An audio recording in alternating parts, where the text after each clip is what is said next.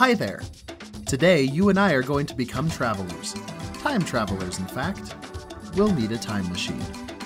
You probably noticed that big picture window when you walked in. We'll use that. Hidden in the view out of the window is a remarkable story of change, whose characters include oceans, dinosaurs, and volcanoes. Today, as we look from left to right, we see the beautiful rugged landscape of the Rocky Mountain foothills. This landscape is the end result of the processes that have operated throughout the last 1.7 billion years. To understand this incredible amount of time, it helps to understand the rock cycle. Fortunately, the story of the rock cycle is neatly told by the rocks on the other side of the window. The rock cycle is an important part of geology. All the rocks in the world can be grouped into three main types: metamorphic, sedimentary, and igneous. The processes that link them are burial, uplift, and erosion. The rock cycle explains how one rock turns into another. A sedimentary or igneous rock could be compressed and heated to be turned into a metamorphic rock, or forced far below the Earth's surface, melt, and erupt onto the land to become an igneous rock. Any rock that gets uplifted to the surface gets eroded and eventually turns into a sedimentary rock.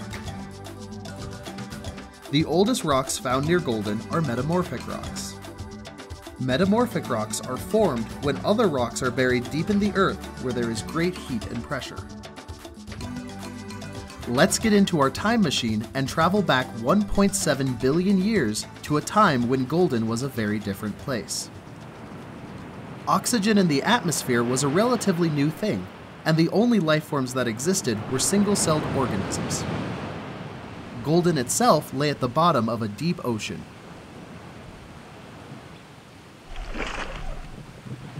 Sand and clay were deposited in the ocean by large currents that carried sediment from the land.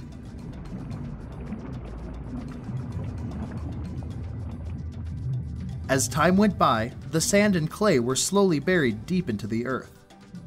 So deep, in fact, that they turned into rock, and that rock started to squish and fold like toothpaste. The temperature and pressure were so great that new minerals actually formed. The collision of tectonic plates formed and uplifted mountains, and erosion eventually exposed these rocks at the surface. Mountain building, uplift, and erosion are another important part of the rock cycle.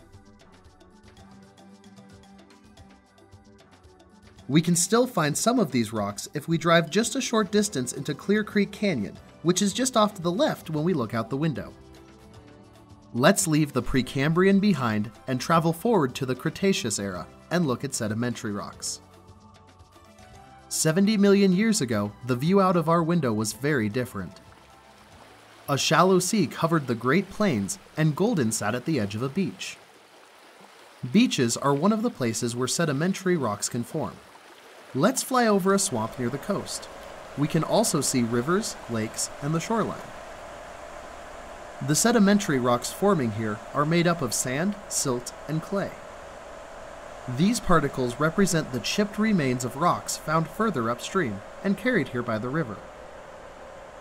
As the river approaches the coast, it slows down and must deposit its load of sand, forming a delta. When the river floods, the clay it's carrying gets trapped in lakes on the delta, and swamps form, killing trees which eventually turn into coal.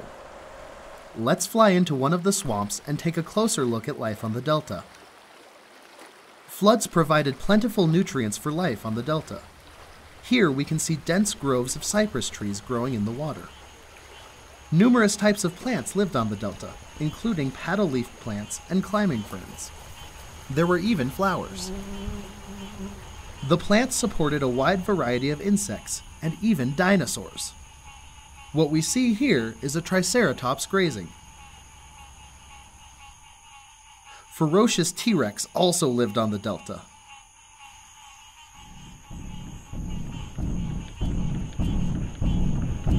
Look out!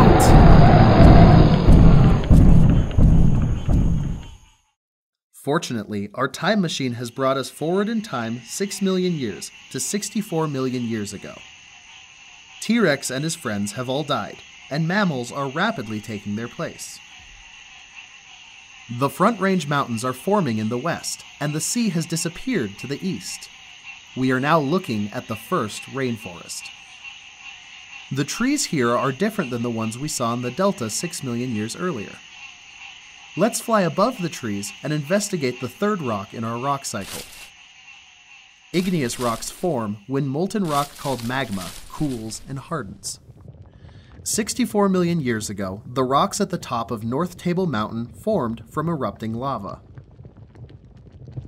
From this vantage point, we can safely watch the eruption and cooling of the last of the three lava flows.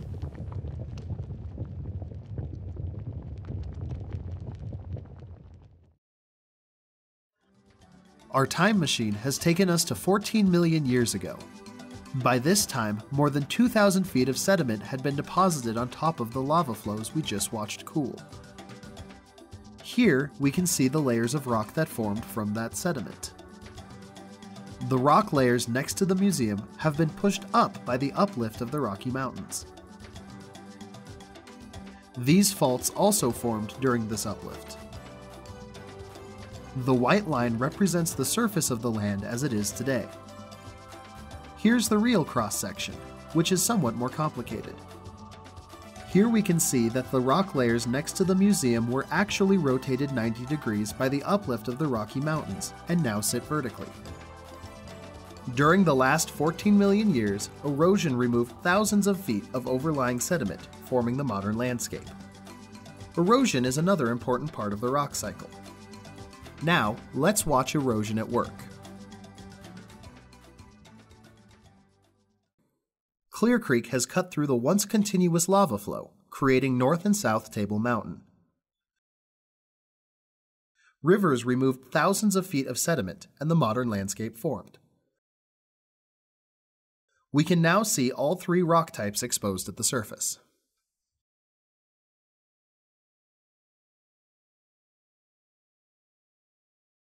While rivers have certainly done a lot to change the landscape, people have too. Our trip through time is almost over, and our time machine has brought us to Golden in 1890. Mining activities started here in the late 1800s for both clay and coal.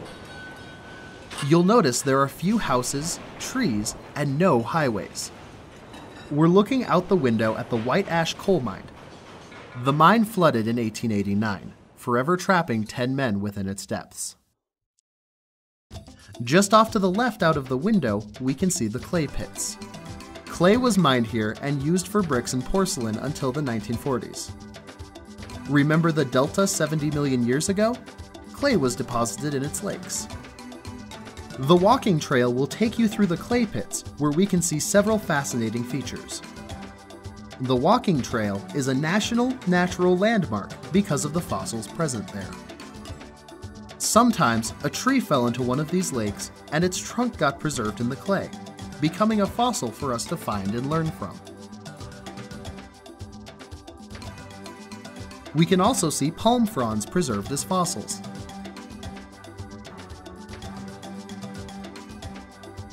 Remember the Triceratops grazing? We know they lived here because we can see their footprints where they walked through the swamp.